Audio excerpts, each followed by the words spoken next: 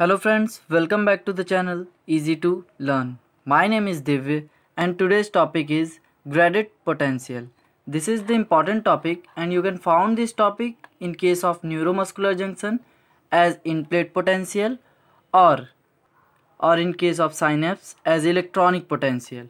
It is also known as graded membrane potential, graded depolarization, local potential, and as I told in-plate potential in case of neuromuscular junction and electronic potential in case of synapse. These are the different graded potential which is used in different topics.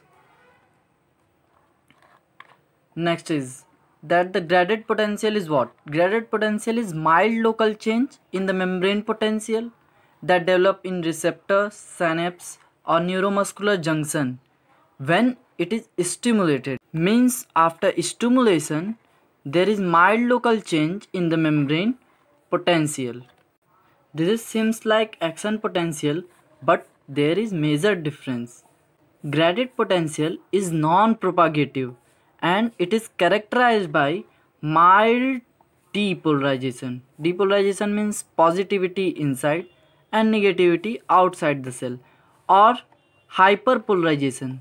That means negativity beyond the resting membrane potential.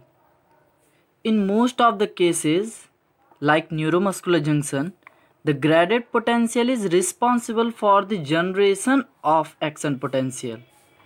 However, in some cases, like synapse, the graded potential is hyperpolarizes the membrane potential.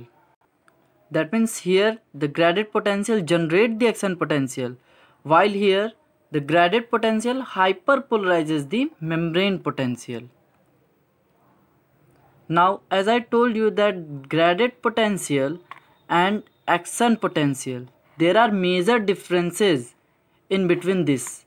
That first is the graded potential is non-propagative, while action potential is propagative.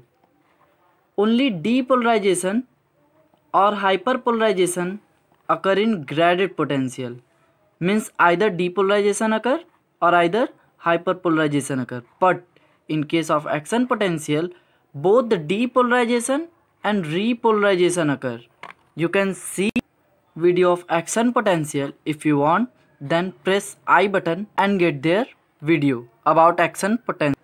And next major difference is there is no refractory period in case of graded potential, but in the case of action potential has an refractory period.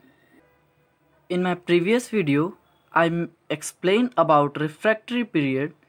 Just press I button and get the video there. Thank you for watching this video.